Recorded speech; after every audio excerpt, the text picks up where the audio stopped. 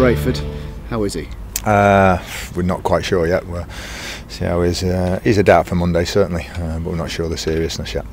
I have to say he was spotted on crutches. Is that an indication? That's a precaution as much as anything. We'll get people to leave on crutches, take the weight off it, but he's been assessed in the next couple of days.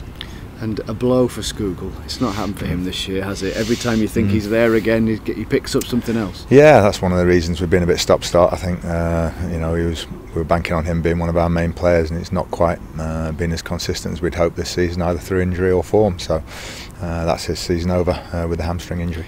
If we were talking in November, would he be out for a while, or is this just something because you've only got a couple of matches left anyway? It's not that serious. No, it'd be 4 to 6 weeks, I think, even if it was mid-season now. Yeah, like I say, it has been stop-start for him, hasn't it? Just moving on to other injuries. Baxter missed, didn't he? Is he available again? Don't know. He got a bug, and it's like these things. It's how much it takes out of you as well. So he was ill. So we'll have to wait probably until Sunday, Monday for that one.